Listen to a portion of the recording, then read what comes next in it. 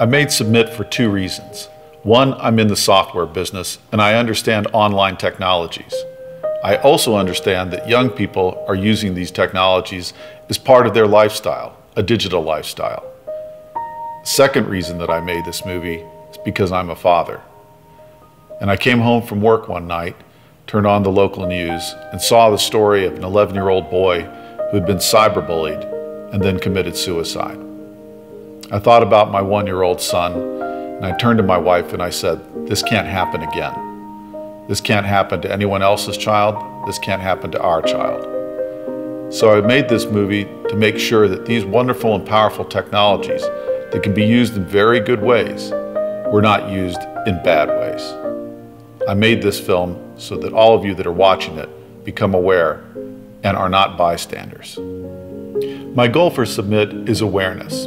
Awareness of this vast topic called cyberbullying. For parents, for civic leaders, church leaders, law enforcement, and educators to learn more about how they can help protect our children. My goal for this film is to make sure that everyone who sees it becomes active and is not a bystander and is able to stand up to this social problem. Les, who would you like to thank? In making Submit, there are a lot of people to thank. People who spent an enormous amount of their time and emotion crafting the true story behind cyberbullying. The generosity and willingness to help by educators, experts, and civic leaders was greater than we could have expected. The courage of the families, willing to share their painful stories of heartbreak and loss, was inspirational and humbling. Therefore, I would like to thank the experts, educators, civic leaders, families, and children who participated in over 100 hours of film that took 2 years to make.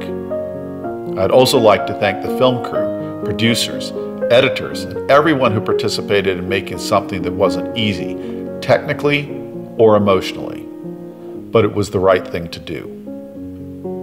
Therefore, for the privilege of being Submit's producer, thank you to all of you, and thank you for watching our film.